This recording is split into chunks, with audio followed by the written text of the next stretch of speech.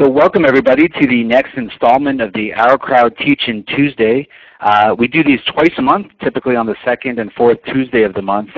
We talk about all different things that relate to startup investing, whether it's trends in certain industries or actually about the startup investing process in general. Tonight's going to be something more about the startup process in general. It's about the investing models that we use here at OurCrowd, how you end up making money. We're calling this cashing in, how to make money investing in startups. If you're joining us and you have questions or you have to leave early, a few of you have asked if this presentation will be available later. It will be. We'll send out an email either tomorrow or the following day with some presentation materials. You'll have access to a recording of this event. We also have some treats in there as well. We have a couple of Excel models that we thought we'd put together that you might find useful in your own work. So before we jump into the presentation tonight, I just want to tell you who's going to be speaking. I'm the old-looking guy on the right-hand side of your screen now. I'm Zack Miller. I'm a partner here at OurCrowd. I run the investor community, and what that means here is that I'm the person that typically is in charge of marketing, bringing new investors on the platform, helping them to understand the investment process, the risks inherent in investing in startups, which there are many, and sort of the potential for returns, which there are great. So that's my role. I help to answer questions. If you signed up for the OurCrowd service, we are an equity crowdfunding platform. You'll probably have gotten emails from me initially. I apologize if they're voluminous, but this is part of the process. We're opening up startup investing to a lot of investors internationally. We have active investors from over 26 countries around the world. Some of them are very experienced in this. Other ones are new to the asset class. Equity crowdfunding is opening up an exciting world of investing in startups. We're focused on Israeli startups. It's very important to understand the process, and that's why we do these events tonight. The young guy and the brain trust behind this event tonight who will be joining me is David Stark. He's an investment associate here. He is a Wharton grad and spent a few years on Wall Street working for Blackstone in the real estate group. He'll be talking more about the investment process in particular. That's us in a nutshell.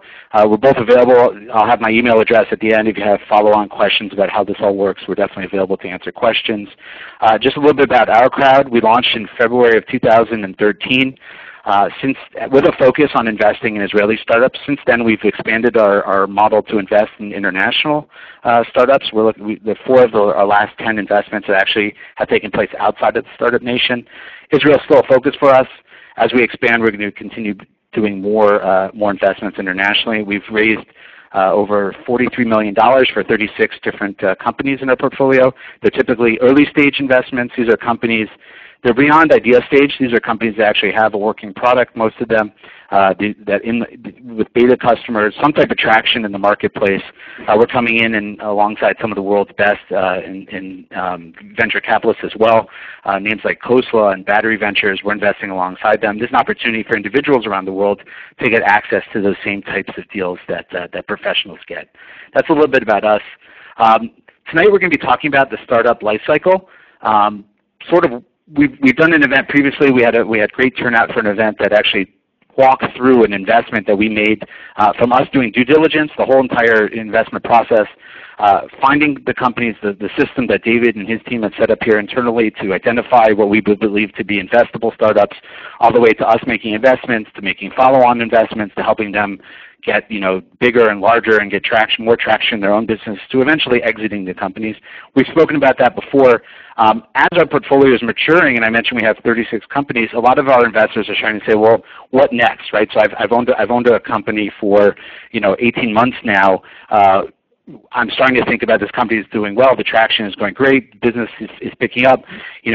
Is this a takeout candidate? What's going to happen next in that process? And so we wanted to touch on a little bit of that in this session. So before we dive in, I wanted just to mention Jeffrey Moore. I'm probably dating myself here, but this was a book I read in college, 1991. Jeffrey Moore is a management consultant. He wrote a book called Crossing the Chasm, and that was about technology companies and their marketing struggles and sort of the life cycle of a company. There was a chasm. I'll put up a picture here. Basically what happens when a startup launches and has to get traction relatively early to pay its bills, your target audience are what he called innovators and at the next stage early adapters. So if you look at the slide here on the screen, the blue bell curve is really is really identifying your ultimate target market. That's all people who could potentially be customers of your product. Obviously, when you have a technology company, you get a little piece of that initially. So if you're successful, you can land some early innovators, people willing to take a risk on your company. What happens, according to Moore, is that even if you're successful getting those innovators buying your product and shelling out money for your product, what happens is at some point a company has to move from marketing to innovators to marketing towards like a much larger, more mature group of customers. And most companies, according to Moore, fail. They sort of fall into that chasm, if you can see, in between innovators and the early majority.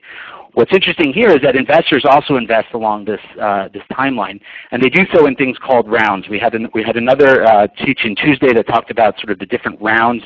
We typically do A rounds, which means it's not necessarily the first money into a company. As a company matures and needs to get growth capital, there are different types of investors with different investment styles and mandates that participate in these different rounds. And ultimately, these rounds correspond to different, if you see on your slide here, to sort of the different trajectories in the company. So these are not exact, obviously, but if you see your screen now, you can see like there's a seed round that happens when a company really starts. An A round comes after, and by the way, the axes here have to do with momentum is on the horizontal axis, and on the vertical axis is visibility. So, for example, we've just invested, and we're about to close a round in a company called Consumer Physics. This is a company Vinod Khosla invested alongside us. They're also launching a Kickstarter campaign. It looks to be it will be one of the most successful Kickstarter campaigns in history. Huge visibility off the bat. So you would get that huge launch and that red line that you see there. Our investors have gotten an opportunity to invest early on. The question will be for any company that we invest in, are they going to be successful? We hope we're betting on them being successful, and we're working with them closely to help them be successful. Are they going to be successful moving from the innovator as a target customer to the early majority? And if they are, that obviously spells very good things for the company and very good things for the investors along for the ride. So that's just a little bit of an introduction using Geoffrey Moore's model of these are technology diffusion curves. This is just sort of the normal life cycle of a company. Gartner has something as well called, I think, the hype cycle. So it's about the hype around some of these startup technologies. It's the same thing as a technology diffusion curve. It takes time for companies to get off the ground and build markets around themselves. Investors obviously want to stagger their own investments in a way that maximizes their own investments, and that's what the rest of our presentation is going to be about today. So I'm going to turn it over now to David Stark, investment associate here at OurCrowd, actually principal now, to talk about some of the startup math, to give you a feel for sort of what happens now if you were to travel along this red line, this curve, this technology diffusion curve, in relationship and in perspective of your investments. So here you go, David. Thanks, Zach. So as Zach just described, investors get into companies at various stages, and these different stages reflect different valuations. Now what's interesting is that in order to arrive at a company valuation, different methodologies are used depending on the company's stage. Here at OurCrowd, we're actually both sector and stage agnostic. So we look at companies that are in all stages of investment from seed through pre-IPO rounds, and therefore we use a variety of methods. And I'm going to walk through some of those methodologies here today. So starting off with kind of early stage investments and how we think about methodology, we've talked about this in some of our previous educational webinars, that with early stage companies it really is more of an art than a science. A lot of people say it's largely just a negotiation. The founder needs to raise a certain amount of capital and is willing to give up a certain percentage of his company, and the investor eventually agrees or disagrees with those terms, and that's how the terms are settled.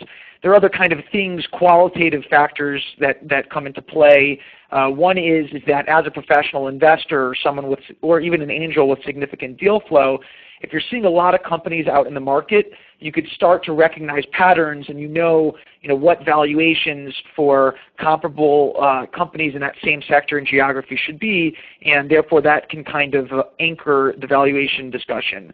Other things that are factored in are the amount of competition, the experience of the team, the level of kind of technology development that has already gone in, and the amount of capital that the company will need to raise in the future. So those are kind of all of the less tangible factors that go into valuation considerations at the early stage. But there are also a number of quantitative approaches to determining valuation for early stage companies, and obviously definitely for later stage companies. And none of these approaches are kind of the gospel on their own as a standalone solution. But what we like to do here, and what is pretty common for early stage investors, is to use various approaches and then to combine them in order to arrive at some sort of triangulated answer. So the first method that I want to discuss is called the venture capital method. So the venture capital method is pretty simple. So the basic formula, which actually doesn't even appear on this slide, is that if you take the exit value of a company divided by the post-money valuation of your investment, that will equal what your return on investment is. So giving a numerical example, let's say that you invested in a company with a $10 million post-money valuation. That company was bought for $50 million, so 50 divided by 10 would equal 5. So your ROI, your return on investment, would be 5 times your money. So then if you kind of use that and then manipulate the equation in order to back into what your valuation should be today, you can arrive at the equation, which is today's post-money valuation should equal what you think the exit value might be divided by what return you would like to expect. So again, if you think that a company potentially is going to be worth $50 million and you know that you want to make a 5x return, so 50 divided by 5 would mean a $10 million post-money valuation. And if you're looking to invest as part of a $2 million round into a company, so you would subtract that $2 million from the post-money and you'd arrive at an $8 million pre-money valuation. So if you look at the slide here, you can see an example where I walk through the math, and I'll just run through this really quickly. I want to note that all of the spreadsheets that you will see in this presentation we're going to make available to the listeners on the webinar. So we'll send out an Excel file with various tabs that cover the different methodologies so that you can play with these at home and use them, and feel free to send us any questions that you have. But just kind of running through from top to bottom here, what you think about is, okay, in year 5, right, this is when the company will be generating substantial earnings, hopefully by that point. Here's what the earnings will be. Here's the multiple on earnings that is common for that sector, would be a 15 multiple. I'd like to generate a 50% return over the life of my investment. So if I go ahead and I take the 15 multiple times the earnings in year 5 of $2.5 million, and then I create the present value of that terminal value, it ends up arriving at a $4.9 million post-money, which then when I back out the $1 million investment that I'm making today, I arrive, if you look at line 12, at a $3.9 million pre-money valuation. So that's the first methodology. The second methodology is much more of a hybrid kind of quantitative and qualitative approach. This is called the Berkes method. The Berkes method was developed in the mid-1990s by Dave Berkes, who is a well-known angel investor and speaker and author. He originally developed this methodology during the dot-com boom, and the reason why that's relevant is because for each of these categories, he actually had assigned higher values initially to each driver. So it kind of was in the $1 million to $2 million range. And he later on in 2008, given the market conditions, revised this table down to $0 to $500,000 in order to reflect those current market conditions. I would note that I actually think that given where the market trajectory since 2008, I actually think that we're much more in a market environment that reflects kind of his 1990s math as opposed to his 2008 math. And I think that the valuations that you would use, given this guidance of 0 to 500,000, will likely be lower valuations than what are realistic in the market today. But the way that you think about this approach is that you go through each of these characteristics, which he identifies as the most important qualitative characteristics. So the first being a sound idea, the second being a prototype, the third being a quality management team, the fourth being strategic relationships, and the fifth being product rollout. And you add up to $500,000 to the pre-money valuation of the company for each of those characteristics, depending on how developed you think that company is in that category.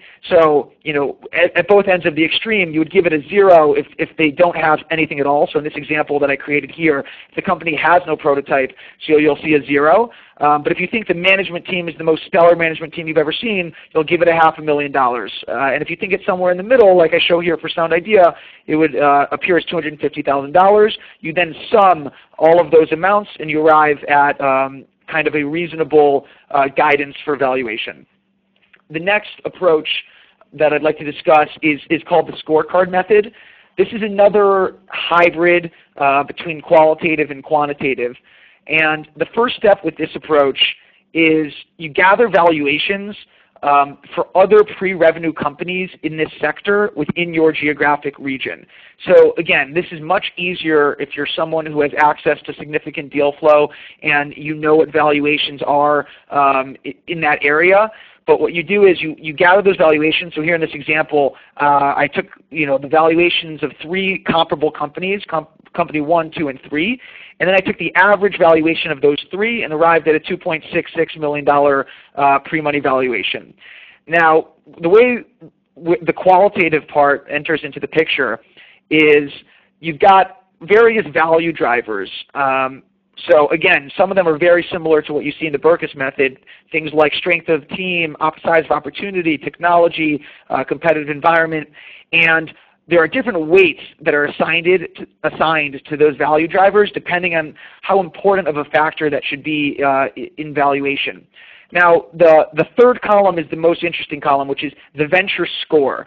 So here what you do is you decide, well, how does the company that I'm looking at compare to the average company in the market for that particular value driver? So if you think the company is average in that value driver, you would assign it 100%. If you think that it's above average, you might assign it 125, 150%. And if you think it's below average, you would assign it lower than 100%.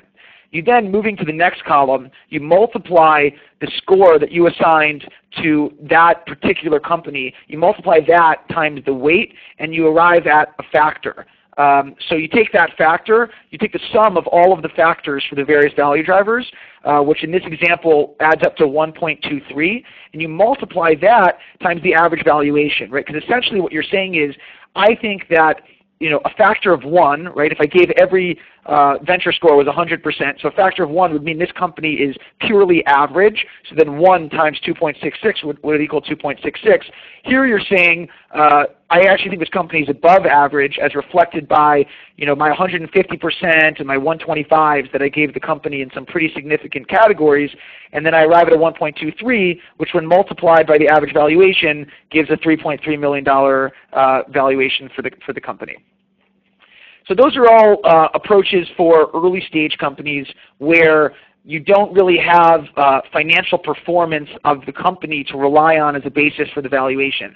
But as you move to later stages and a company achieves meaningful revenues, what's common is to start to use the revenue kind of, again, as the foundation for the valuation.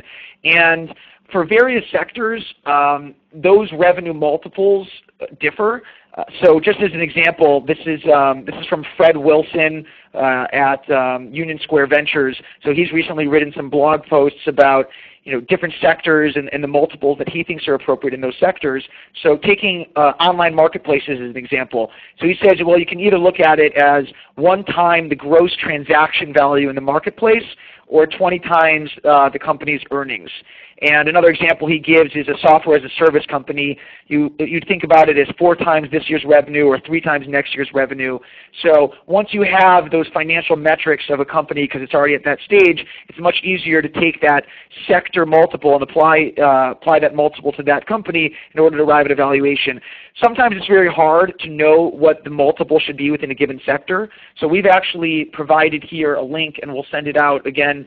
It'll be included in the materials we send out. It's a link to a great source that's curated by a finance professor at NYU Stern who lists and keeps updating revenue multiples by sector. So if you kind of want to go through this exercise on your own, you could look at that data and use that in order to value mid-stage companies. And the last valuation method, which I'm not really going to go into now, is for later stage companies. This is called a DCF model, also known as a discounted cash flow model. So this is for a company when it's already profitable and you're able to look at a few years of historical performance and then project out growth assumptions for a 5 to 10 year period and then arrive at some reasonable assumptions for terminal value.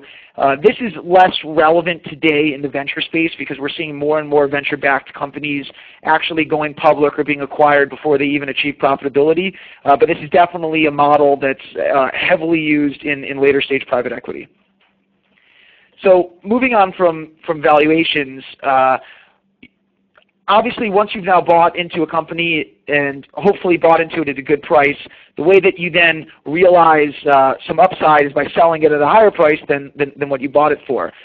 But what we want to discuss now is kind of what could happen in the middle, in between the buy low and the sell high, that could impact your financial return. So at each funding round, investors run the risk of getting diluted. This is a really important principle for people to understand, especially people who are new to investing in early stage companies. What happens is at each round, the company is raising more money and therefore selling a piece of that company.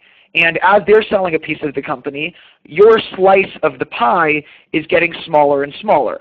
Now, the hope is that the overall pie is getting larger and larger, so it might just mean that you now own a smaller piece of something worth a lot more, so your overall holdings are, could still be worth a lot more, but it's just important to realize that your share of the overall entity will go down over time. So I now put together a mathematical example of kind of this dilution effect, and again, this will be sent out. And here, if you look at this example, a company raises a seed round at $2.1 million pre-money valuation.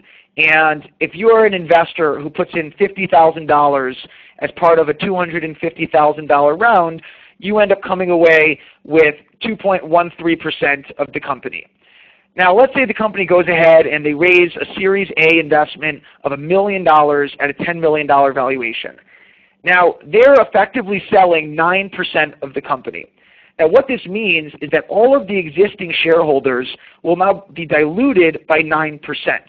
So let's assume that you don't do anything and you don't participate in that round A. What will happen?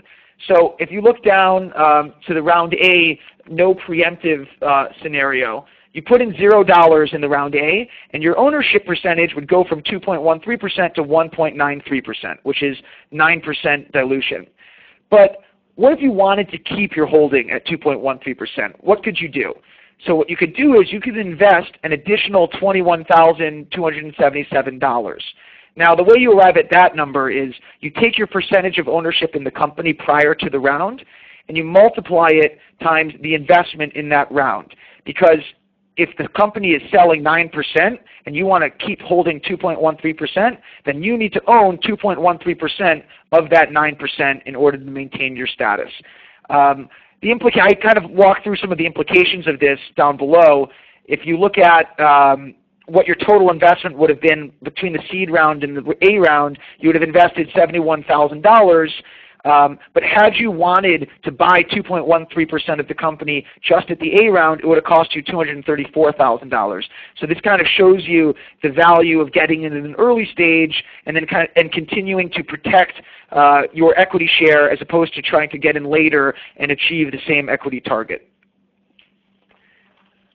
Now, dilution in itself is not a bad thing, right? As we showed in those pie charts, if you're owning a smaller slice of something that's worth significantly more, that might be fine, and you might you might decide that you don't want to participate in any sort of pro rata and continue to fund the company because you're already happy with what your return picture is going to look like. So here's a quote from Paul Graham who says, if a company does really well, you eventually will get diluted because the valuations will get so high it's not worth it for you, right? So at a certain stage you're going to just accept the dilution because you're so happy about the performance of your earlier investment that the dilution doesn't really matter.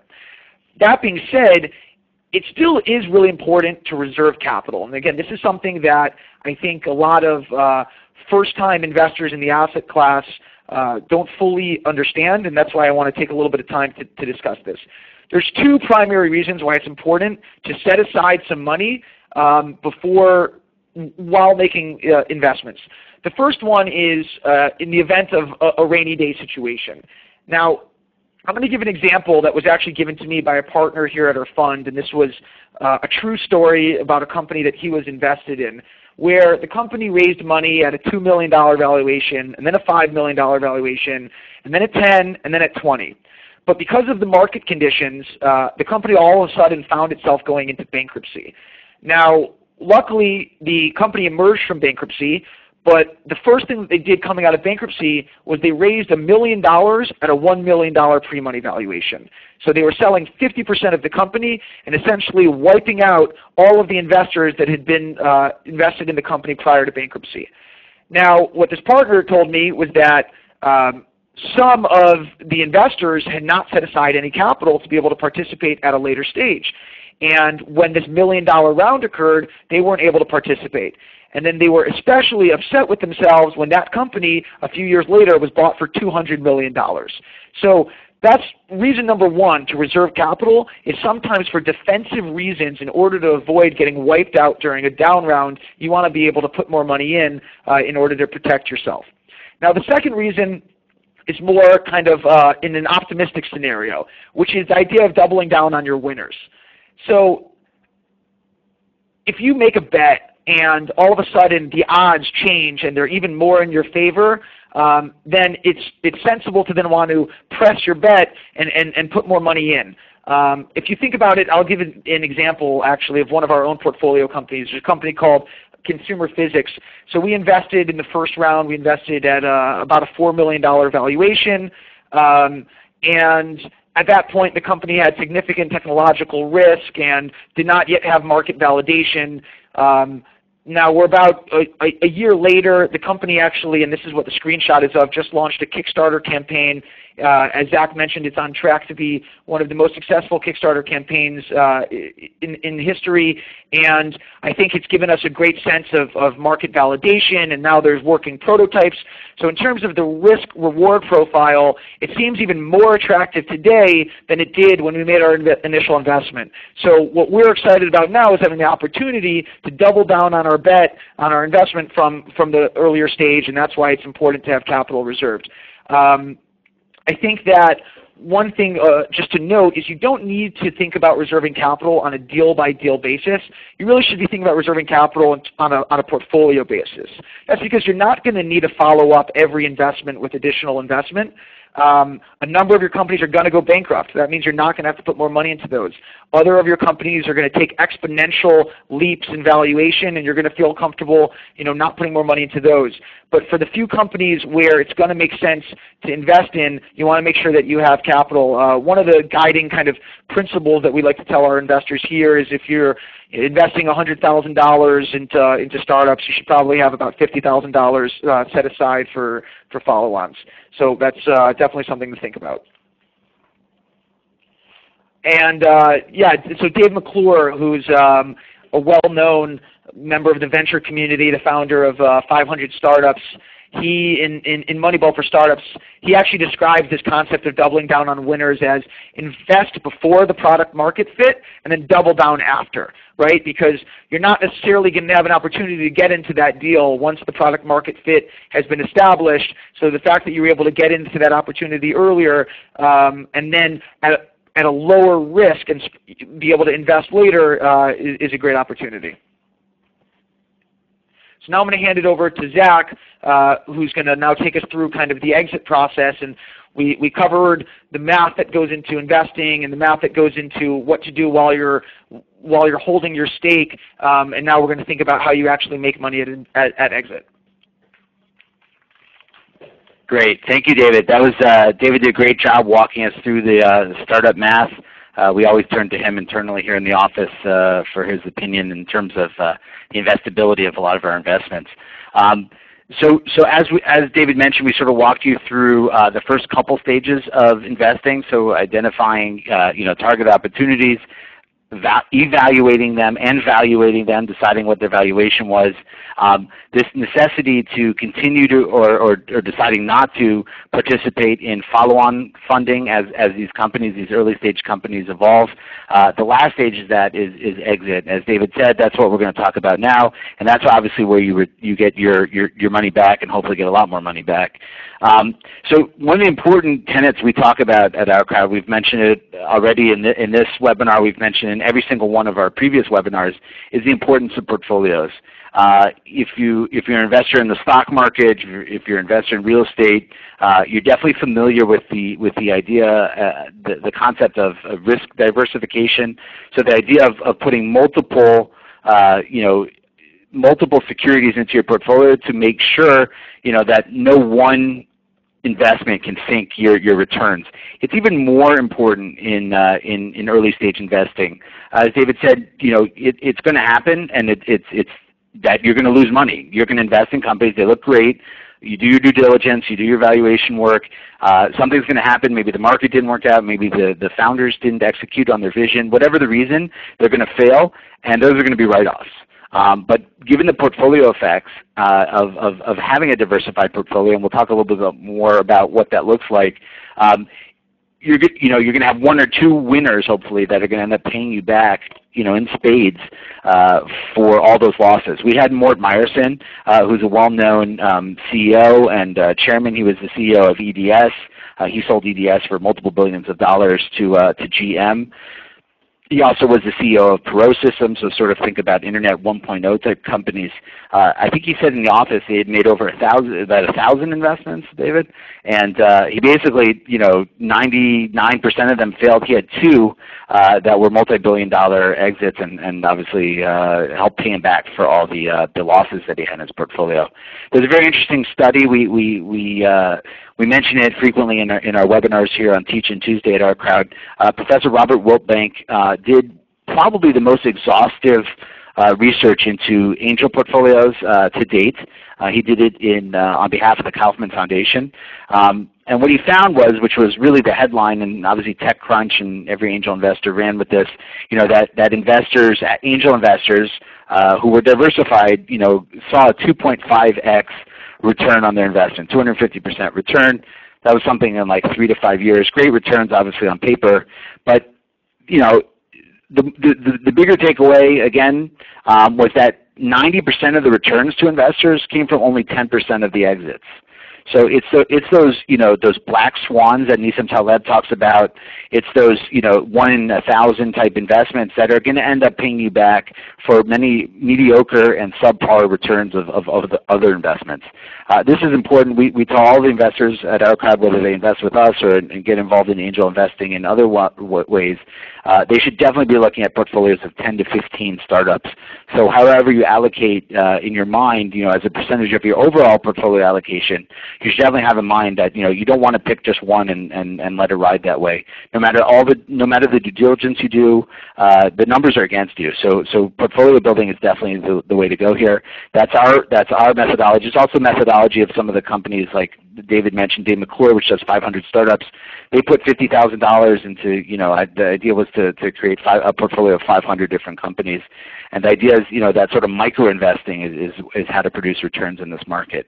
So how to identify a billion-dollar unicorn?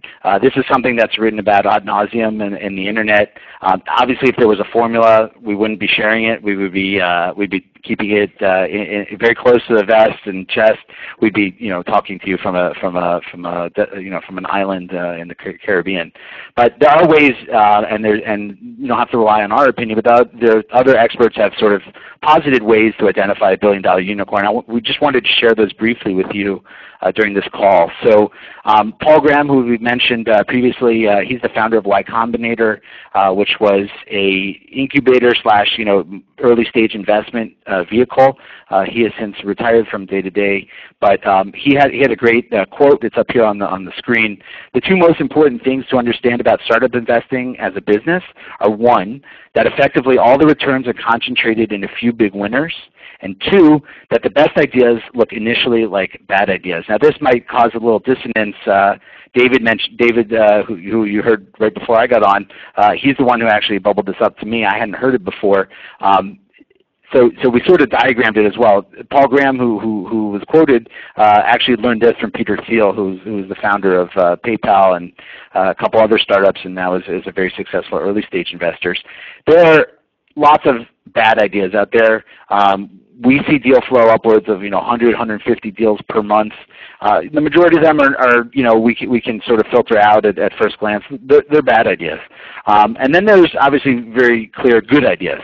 And what Peter Thiel said is that he felt that the huge winners that he's invested in, the PayPals of this world that netted investors billions of dollars, that's at that intersection where something at first sort of seemed to be a bad idea and ended up becoming a good idea over time.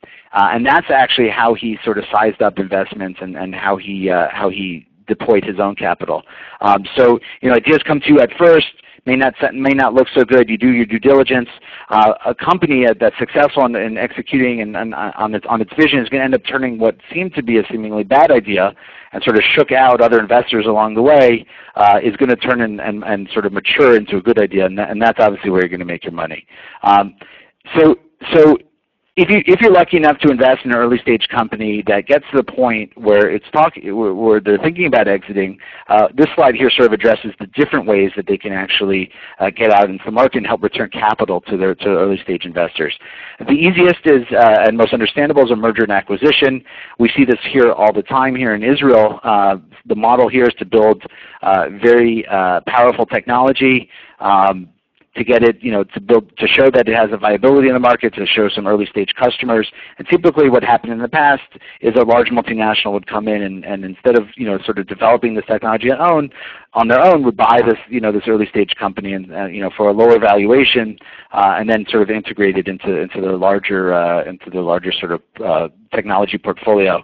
So what happens there is obviously if it's a cash transaction, that's going to come back to you in the form of cash. If it's within stock, you're going to end up getting stock of the acquiring company. Going public obviously is typically a smaller window. Fewer companies go public every year. You can do that through an IPO. So your company gets to a stage where it's deemed viable to list on certain exchanges, stock exchanges around the world. Every stock exchange has different criteria that it looks for in terms of companies qualifying for it to be listed. You'll see, obviously the big boards in the U.S., the NASDAQ and the New York Stock Exchange. Those are typically the targets for many early stage companies. But we see, as the global stock market business itself expands, we've seen consolidation. A lot of the bourses own each other, and we're starting to see early stage companies list, like in one of the London exchanges, which is a much earlier stage stock market. It gives companies an opportunity to list maybe earlier than it would and to go onto the big boards. You also have acqui-hires. You see this a lot, like the Googles, the Apples of this world. Sometimes will do that. They'll basically return capital to early stage investors. Investors don't really see a large return on this. It's more basically saying, hey, you guys are working on something interesting. Let's bring that team under our umbrella and let them do sort of their own technology development as part of a larger penumbra of a bigger company. Not great for investors, but it's good for entrepreneurs that require sort of the support of a larger ecosystem to start building their companies. And then there's soft landings. Soft landings is a nice way of saying that they're sort of failures.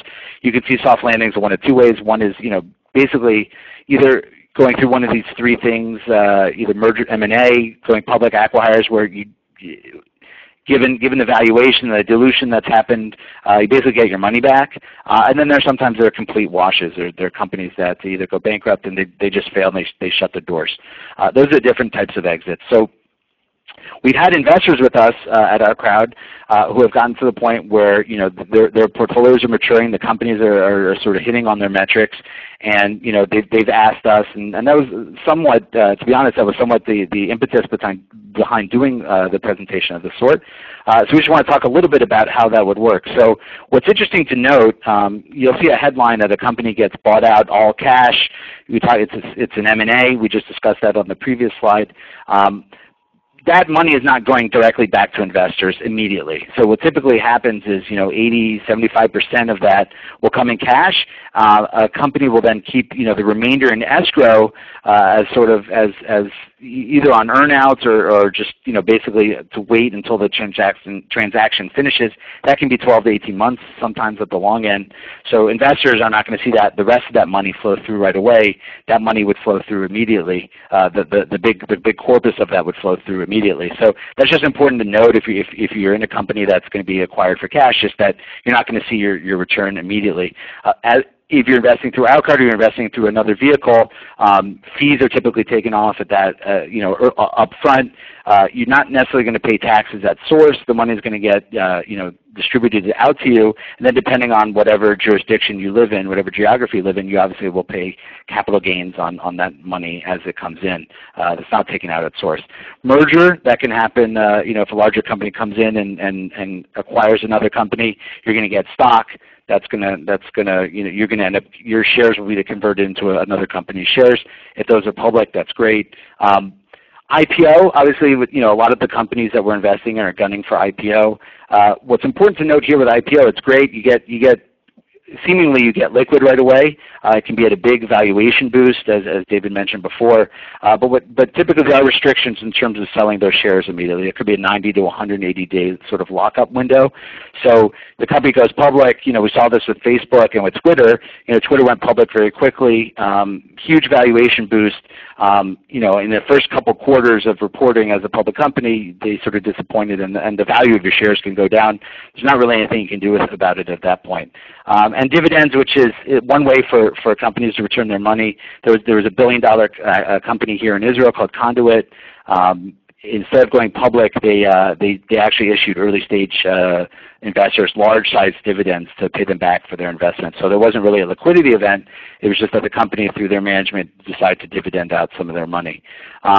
I'm going to turn it back over to David to sort of tie up how all this fits together, and then hopefully we have some questions that have come through already. If you have questions for David or for me, for either of us, please feel free to submit those via the Ask a Question button in your meeting burner panel. I'm turning it over to David. Here you go. Thanks, Zach.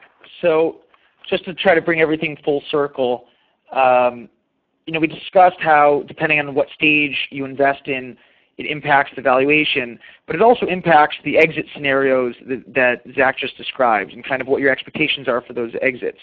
So if you're investing in a later stage company, then it's reasonable that your return requirements would be lower because the company at that stage has significantly lower risk. So you might think, okay, this company is raising a round as a pre-IPO round. I think I'm going to recover 2x with a reasonable amount of confidence within a short period of time. So that's okay, right? So for a later stage, kind of the return on investment that you need is lower because you're expecting a higher hit rate than with the early stage investments. With the early stage investments, as Zach mentioned, the vast majority of your returns are just going to come from just a few investments. So you're going to be looking for the big winners, which is going to influence your investment decisions and the valuation at the time of investment. So it kind of is one circle when you think about what the exit potential is, and do you want to move forward with this investment, and what the relevant price should be. One thing that I'll just mention, because I think it's important to point out, and this is something that we preach a lot around here, is that if you build a great business, the exit will sort itself out, right? So Zach just walked through a whole number of possibilities for exits for companies. But we always tell our portfolio company CEOs, focus on growing the business, create value, entrench your competitive advantage, and when you do that, either some acquirer is going to be interested in buying you, or the public markets will be interested in funding you, and don't kind of obsess over the exit. Obviously, at a later stage, as I mentioned, when you're investing, you do want to know, okay, the exit should be on a more near-term horizon, and what are the likely outcomes. But for early-stage investing, we really like to focus on the technology and the business model and how to scale this as a great business, and to worry about exit later. So one of the things that we do here at OurCrowd is we diversify across all the various stages of early stage companies. Just to give a few examples, at the seed round, which is the idea phase, we've invested in companies like Zula and Curio. There we felt comfortable investing at such an early stage because both of the founders of each of those companies were serial entrepreneurs who built and sold significant businesses in the past, and we were excited to be able to get involved at such an early stage. And then moving down to later stage, you've got Series A and B rounds. You've got companies like Neverwhere and Avigulo that are already out in the market, already have sales, generating revenue, and those companies, obviously, we then got in at a slightly higher valuation than the companies in the seed phase. And then moving forward again are the Series C and D rounds, companies like Argo, Abe's Market, and Hycon. So each of these companies, when we made the investment, it was with an understanding of where they were on that development cycle that Zack explained so well early on in the presentation. And that informed what our expectations were, both in terms of the duration of the investment and when we might expect an exit down the road, and also what a reasonable risk-reward profile should look like for a company at that stage. So one of the things about OurCrowd is that by investing through OurCrowd as an investor, as an independent angel investor, you actually have the opportunity to benefit from the fact that we're creating that type of diversification. And I'm actually going to hand it over to Zack now to talk a little about the OurCrowd experience.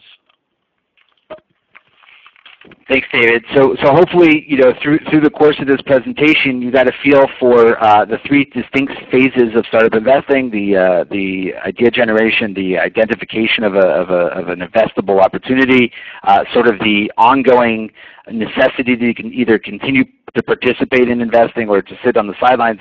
There will be most companies do enjoy multiple rounds of funding afterwards, and then the exit. And so our goal here is to help support all of our investors through that process as we work through our portfolio. We launched in February of 2013, as I mentioned before. We've invested in 36 startups until now. I think there's also been a similar, call it half, like 18 investments we've made were follow-on rounds. So even within that first year, companies typically go back and need to raise larger funds of money. Our goal is to help support the company to exercise our preemptive rights, but then to help a company go and take an investment from a much larger private equity fund. So maybe it's a larger venture capital fund, or it's a strategic corporate partner. We're going to continue to invest alongside. We've invested over $43 million in these firms. Us, when I say we, it's us and our community of investors. We have over 4,000 investors from around the world, and from 26 different countries. We have active investors deploying money on our platform. It's important to understand that there are different crowdfunding platforms out there. All have sort of different flavors. We're not talking, obviously, about the Kickstarter, Indiegogo model. Those are donation-based. Some of our competitors have open marketplaces, so any company can list there and sort of use it as a marketing platform. The deals that we invest in and the deals that you end up seeing as an OurCrowd investor on the website are fully curated. They're diligenced by David and his team. We run them. We approach that very much as a typical venture capitalist would. We combine what we believe the best of sort of the venture capital realm, which is that due diligence up front, and the continued support, business support of these companies as they grow. But also layer in sort of this angel investment, you're not investing in a fund. You can sit and do the research on your own. You can identify opportunities that sort of fit your own profile and build that diversified portfolio that we talked about previously. That's how we do it, and there's plenty of examples of our portfolio companies on our website. If you haven't signed up for OurCrowd, definitely go and sign up there. It's for accredited investors only. So now we're getting to a point where we're hitting the question and answer section of our webinar. I know we only have about 5 or 6 minutes left. There are a few questions that have come through. If you do have more questions, definitely submit them via the Ask a Question button in your webinar panel. If for whatever reason we don't get to your question and we run out of time, please email us and we'd be happy to answer them via email. We will send this presentation and a recording of this presentation around. As David mentioned, he actually was kind enough to put together some of these Excel models that we use internally. We'll make them available for you guys as well as a sort of a treat for attending the webinar. So let's just hop into some of the questions. We talked a lot about investing in Israeli companies, and that's up to date. That's been primarily our focus. One of the attendees on the webinar says, "Well, what about overseas-focused companies? David, are there differences, I guess, in valuation, exiting opportunities? Can you sort of talk about what you're seeing, at least from a deal flow perspective?" Yeah, it's a great question, and I think it's well documented, both in actual data and in just anecdotally, that valuations in the States, for example, take Silicon Valley as a market, or New York City, are much higher than they are here in Israel. That's due to a number of contributing factors. One being availability of capital. The second being that actually, because operating costs are lower here in Israel, companies are able to operate leaner and achieve comparable milestones with less funding. So those are some of the factors that influence the valuation. And in Asia, we've actually seen, it depends on the sector actually, but valuations feel pretty full in Asia today as well. But I would say that right now we're kind of at a high tide across all geographies in terms of valuation, in particular in certain sectors like cybersecurity is one example that comes to mind, given a meeting that I had today and had a little bit of sticker shock when they said what their valuation expectations were. Great, thanks, David. So David, given the 3 methods of valuing pre-revenue out companies, and you mentioned this is as much an art as it is a science, do you typically prefer one method over the other, or does it depend on a case-by-case basis, depending on the available information about that company? Can you sort of address that issue? Yeah, I would definitely say that for us it's on a case-by-case basis. I'd be happy in there are earlier presentations that we gave on this specific point, but there are a lot of factors that we consider when making investments. We actually have a 6-point investment checklist, which you could find on our blog on OurCrowd.com. And we scorecard each of the deals that we do, and we do attribute value for different things. So again, depending on the team and what they've accomplished in the past, and depending on the proprietary nature of the technology, depending on how much has been invested previously, depending on how much we think will need to be invested in the future, all of those things are factored in. I would not say that there's kind of one method that we use, and I would even go as far as to say that the point that I mentioned about early stage companies largely being a negotiation is pretty reflective of reality. And our kind of stance always comes from our experience in the market and just really having our finger on the pulse of what comparable companies' valuations are and whether we think those are reasonable. And I'll just mention there's kind of one other scenario, which is where we're not leading an investment, but we're actually joining another institutional investor in a round. So there's sometimes we'll be meeting a company and they'll have a term sheet already from another VC, and they'll say, listen, these are the terms of the deal, take it or leave it. And at that stage, it's a little bit of a different exercise, and it's more, can we get comfortable with those terms given the various facts that we know? And if not, then we pass on the opportunity. But if so, then we join the previously negotiated term sheet. think that was a great answer. What I find interesting, given some of the different backgrounds here at OurCrowd, is although we're focused on early stage investing, many of us, including David himself, come from very rigorous sort of financial backgrounds. So David was looking at large real estate transactions for Blackstone. Another member of our team is Elon Zivotofsky. Was the Goldman Sachs equity analyst here in Israel. We're really sort of providing this qualitative and quantitative layer, I think, on the type of the research that we do. We have time for one more question. One of the investors asks, are large-size dividends one-time occurrence or are they ongoing? I can take that. So the large-size dividends typically are called in the industry special dividends. These are typically one-time things.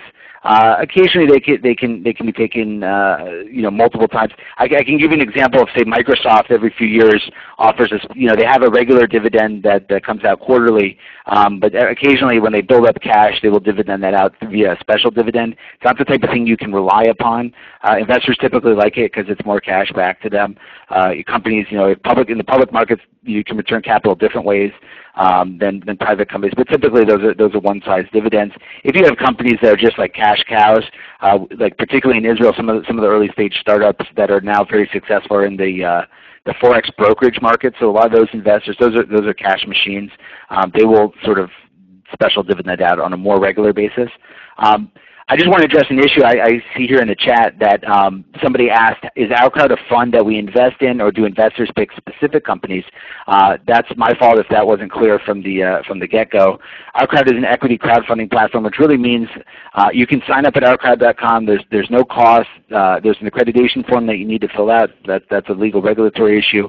But you don't spend a single dime until you find a singular investment that you like. We're not commingling funds. It's your ability to pick and choose in curated deals that we feel are investable, and we do our best to sort of bubble up what we think are the best investments. We invest in every single deal that appears there on our platform, but definitely all the discretion is left in the hands of the individual investor. So somebody asked as well, and we knew this would be a good question. We were prepared for it. Where do we see the overall status of OurCrowd investments, the current status for each of the investments? I think what you mean is like where can you view our portfolio? That is clear on our website. If you sign up at OurCrowd and you log in, there's two sections if you go to the Browse Startups page. One is sort of our actively currently investing companies. Those are actively funding companies.